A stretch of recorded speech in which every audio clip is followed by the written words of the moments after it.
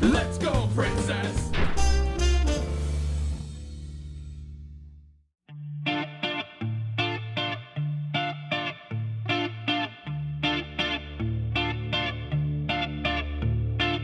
You want to say something? I know you want to say something, you little child, little bitch. Alright, welcome to another episode of We Shorts. I'm Chris Wreckless here in Anaheim, here at Slater's 50/50. Today we are celebrating Tom's birthday. Right in your face. It's always in your face. It never goes out of your face. Well, today's burger is called Tom is a Bitch Burger. It is basically a pound of meat, 3 different cheeses of American, bacon, and mozzarella.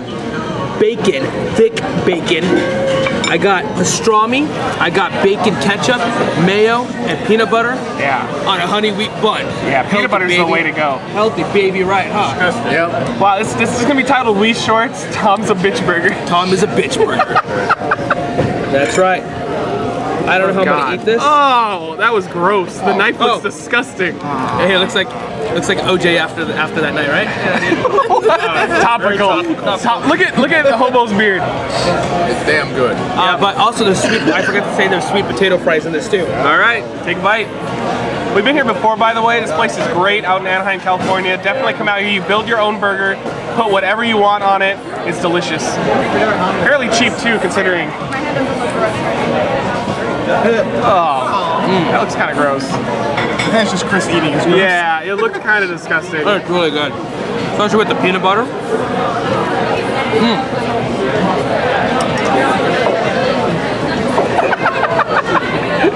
Peanut butter is making it hard to chew, I assume.